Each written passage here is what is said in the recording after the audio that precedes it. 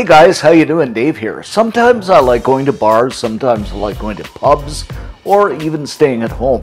So I decided to make these at home, these loaded pub fries. They're absolutely delicious, lots of ingredients, but super. You're gonna love them, so let me walk you through it.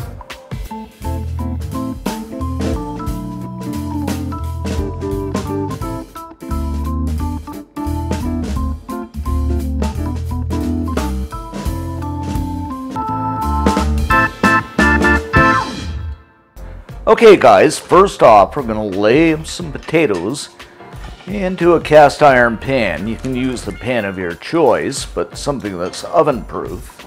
And I'm using a pre-cut frozen potato here.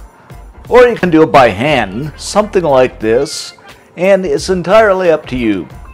I prefer to buy them, it's just easier. So we're going to slip these into an oven at 425 Fahrenheit, 220 Celsius, for about 20-25 minutes. You can deep fry these too, but I like the oven. After about 20 minutes, I'm just going to give them a twist around here and put them back in for another 20 minutes. After about 30-40 minutes, it's a beautiful crispy golden brown.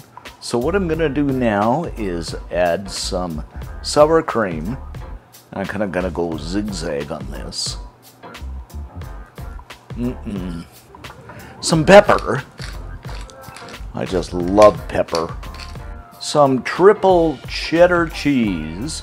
And this is old cheese, but you know, you can use the cheese of your choice. Some fried bacon that I chopped up a while ago. Some people use sausage, ground beef, but I like bacon. One of my favorites. And I'm going to pop this back into the oven just until the cheese melts. And look at that, our ooey gooey goodness. The cheese has melted down. I'm going to garnish this up with some green onions. And there you have it, our loaded pub fries. Absolutely awesome. Okay, so let's go ahead and give these a taste test.